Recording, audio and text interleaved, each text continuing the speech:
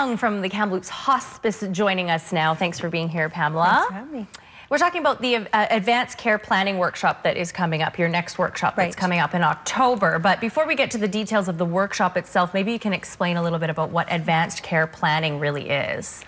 So advanced care planning is when a capable adult would talk about their beliefs, values, and wishes around healthcare decisions with their family, close friends, and their healthcare provider in advance of a healthcare crisis where they may not be able to speak or make decisions for themselves. Okay, so it would be the family, for the most part, that would step up in this kind of a circumstance when somebody couldn't speak for themselves? Yes, so you want to be able to talk with your family or a close friend if that's who you would have speak for you, so that they really know what your beliefs and wishes would be if you couldn't speak for yourself. And it definitely makes it easier for the family as well, or the individual who'd be making those decisions, because it's a guide for them around what would be most important to you.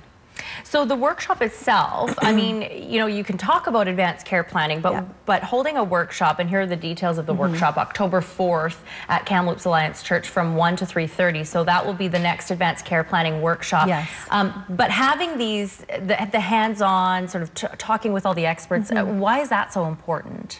Well, I think it's it's an area where we don't talk, you know, whether it's our family culture or our whatever that is, and it's not a common thing that we talk about because it's uncomfortable for most of us to talk about what happens if.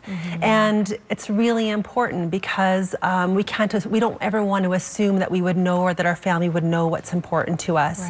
It takes a lot of the assumption out of it.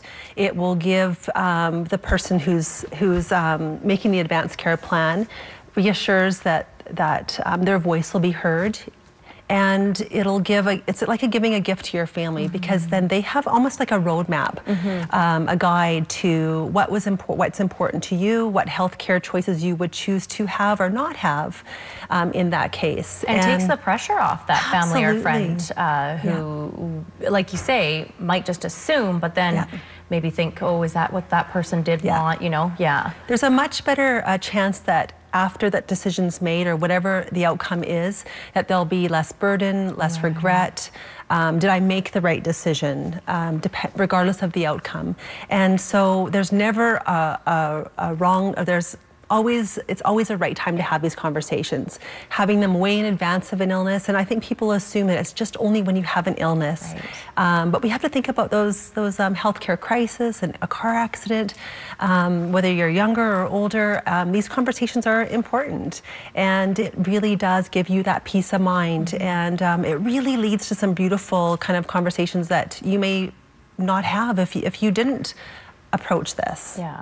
Difficult, maybe slightly uncomfortable to have these conversations, but absolutely important. Definitely. Thanks, Pamela. So again, that workshop being held on October 4th at the Kamloops Alliance Church from 1 to 3:30. Information at the bottom of the screen there if you want to know anything else about advanced care planning or get a hold of hospice. We'll be right back. Stay with us.